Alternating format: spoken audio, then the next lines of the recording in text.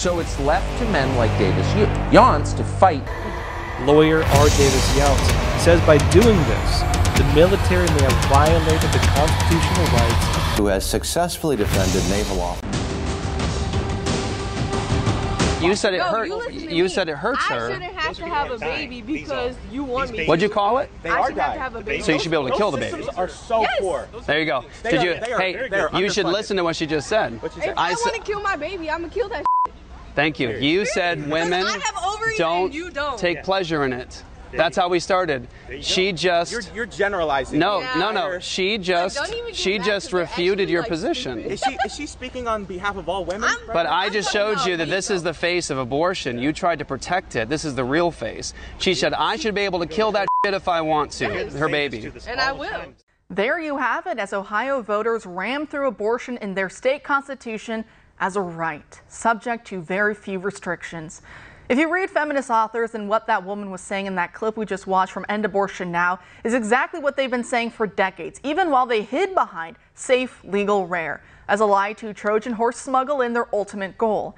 They take a perverse, paganistic delight in the idea of the female body being unique and its capacity to create new life, because then the opposite of that is having the unique capacity to snuff out that very same new life, making them the god over who lives and who dies. You see that concept repeated a lot in pagan religions like Hinduism or even in ancient Egypt, where you might have a god or goddess who is master of life and death or of love and hate at the same time. You have to remember that many ideologies on the left are at war with reality, which means they are at war against the way God created things to be. And they play with philosophical calculations in order to arrive at their predetermined conclusion, which is to justify doing whatever they want, whenever they want, with whoever they want, wherever they want, regardless of who gets hurt in the process. And that's why they fight so hard for abortion, even those lesbian, feminists, and trans women and others who are never going to be able to get pregnant themselves. They can still be found screaming until the veins bulge in their necks and they start convulsing like the possessed in support of abortion, because to them, it is the ultimate symbol that no one, not even the innocent babe in their own womb, can ever force them into any moral obligation or duty towards another. Even when Christ explicitly says in the Bible that the two greatest commandments are to love God first above all things and to love your neighbor as yourself. They spit on that. It's a proxy war against God. It's a replacement of worship of the Holy Trinity with the worship of me, myself, and I. They can't kill God when they echo Lucifer's damning words, I will not serve, but they can go after the weakest of God's exalted creatures, of whom Christ said, what you do to these least of mine, you do directly unto me. And so for that reason, I'm not shocked at all to hear more abortion activists finally being honest about their position, that they know it's a living human baby inside their womb and they simply don't care. They know it's not a clump of cells or that other garbage they feed to their dumb followers who don't know any better. To them, they have the right to not only kill that baby, but to relish in its demise and in the helplessness it faces at the foot of the altar to their ultimate authority over its life. And if you think I'm talking like a quack who's putting my own bizarre fantasies into their mouth, then that simply means you haven't read any pro-abortion feminist authors. They are heavily influenced by pagan and even demonic beliefs. Just one more note on this before I turn to another related headline is that you probably also notice that many feminists exalt in believing themselves to be the gates of new life. They see themselves as the earth goddess, Gaia, as Mother Earth. But notice how they omit the role men play in begetting new life. Joining us now to discuss all this and more is military defense attorney Davis Younts. Davis, thanks for being here tonight. Hey, good evening. Great. So I started off talking about Ohio, and right there we just saw Ohio voters want us to believe that abortion is some God-given right to be enshrined into their state constitution, and it was celebrated, I'm sure you saw, by tears of joy streaming down their faces of all those who voted in favor, jumping up and down. It was disgusting. And we see these sick celebrations every time abortion access passes. I mean, what do you make of the macabre spectacle? It's really hard to understand unless we are willing to engage in a discussion of religious faith and worldview. You said it really well in the monologue. This is a question of, are we going to worship God or worship man? And when we choose to ignore God, ignore Creator God, and begin to worship man, not only do we begin to belittle and just disregard human life that we decide not to care about, we elevate issues like this and we become fascinated with it, and it does become a pagan ritual. It becomes what we have seen throughout human history.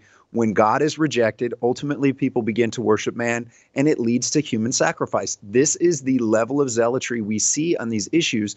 What we need to be talking about is is life, the preservation of all life, respect for all life, and equal protection at all stages of human life, from fertilization to natural death. That's what we should be focusing on. When we abandon that, this is what we get. And it is deeply concerning because it has so many religious overtones. That it does in Ohio, seen as being more of a red state. Same thing with Kentucky, and yet we saw big losses in both yesterday, last night. So now you're seeing a lot of Republican strategists, and they're coming out and they're saying abortion is a losing issue. They'll tell us that ever since Roe's overturning last year by the Supreme Court, that in all the elections since, abortion's been a losing issue. Now, I don't necessarily agree with that, but that is what we're hearing from a lot of these Republican strategists. So what they're now recommending is that we basically pull back on it. And I saw some joking online when I asked a poll question about it. They were saying pull back on abortion messaging. Have Republicans ever been that strong on it in the first place? Which I thought was funny, because it's definitely true. But what do you make of some of these strategists saying, well, basically let's admit defeat, I guess, in the face of a horrible paganistic, demonic type culture, and let's just get rid of the abortion issue, or let's not talk about it, or let's play footsies with the left? I mean, what do you make of some of those recommendations we've been hearing? Well, they bother me on two levels. So first is just let's talk about the political strategy. If you are trying to win on an issue, but all you're doing is compromising, where the other side has a religious fervor in their zealotry for it, you are always going to lose. So if what you are starting from is a position of exception and compromise, I believe you're going to lose politically. And we can see that. Look at Florida, look at Iowa. You have two governors in each of those states who are extremely conservative, who have doubled down on these issues, and they've turned those states from purple at best to deep red by not compromising on fundamental issues like the life issue. So politically, I think starting with exceptions and starting with compromise is a failed political strategy. It's absolutely a failed strategy. It was a failed strategy in Ohio. But the second level, and I think just as important, is the spiritual warfare aspect of this. We don't go into spiritual warfare without bringing the Bible and prayer and truth with us. If we think we're going to engage spiritual warfare, demon worship, pagan religion, without the Bible, without faith in Christ, we're going to lose every time, as we've lost throughout history every time that's been attempted. So, I strongly disagree with anyone who thinks compromise is the answer. We need to be talking about life and equal protection of all life.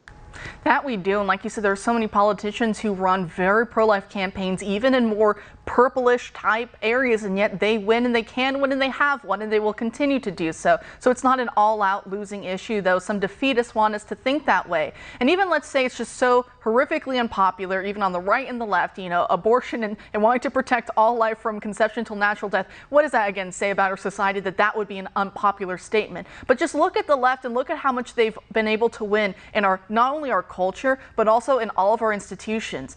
Transgenderism, abortion on demand, open borders, all these other policies that most people, when you poll them, they don't like that. They don't want to go for that. And yet the left has taken over everything. It was a top-down approach. They captured those top key positions of propaganda, of influence, of power, and then a lot of Americans just started going along with them. So I think that says a lot right there, that maybe we could look to that pattern instead of trying to be mealy-mouthed about what we believe in. I mean, we should be standing for God and trusting that He will see us through anything, that the gates of hell shall not prevail against Him and His church. And I think also perhaps that's the problem, as I'm thinking about it right now, is that since we're not trusting in Him to reign here on earth through us and through our activities, and we make these compromises because we're afraid, that's why we lose, because we need to stand strong and to believe in Him and His promises, and then that will win the day, do you think? No, you're absolutely right. And part of the problem is churches. I mean, I would ask the question, if you're an Ohio voter, did your church last Sunday, did your parish last Sunday emphasize the importance of going out and voting for life? And I'll submit to you, the pastors that I'm talking to, others that I'm talking to in Ohio, that was just not the case. They just abandoned the public square in this issue. They are not bringing Christ to the public square. They're not bringing Christ to bear on these issues.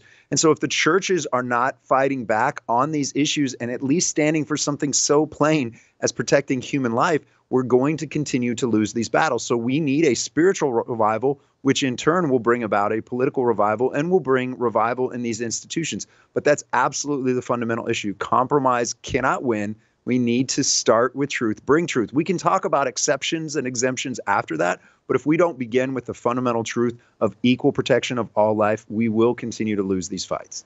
And we can't be afraid to look like we're the fanatics. I mean, look at the left. They've unveiled themselves so much at this point, where they used to do the lie and the little song and dance about, oh, it's a clump of cells. It's not even a baby. It's not even real. It's like getting your teeth extracted. And you'll still hear that kind of rhetoric, but they don't really believe it. When you push someone on this, like we just heard from that feminist at the beginning, is they're like, I know it's a baby. That's why it's called a baby shower. No one calls it a fetus shower. We all know it's a baby. They call it a baby when they want the child. When they don't want the child, next thing you know, they try and dance around and pretend it's something completely different. And fetus, even in Latin, just means little child. But now a lot of them are just being so open, going, yeah, it's a human. It's a living baby inside me. It's my child, and I don't care. I want to kill it. And some of them very much relish in it, and they will take delight saying, I want to purposely get pregnant just to purposely kill the child. It's kind of like with a lot of the drag queen story hours, a lot of the right misunderstood thinking, well, if only we expose the sexual degeneracy that they want to expose nude adults to children, that will somehow win over everyone.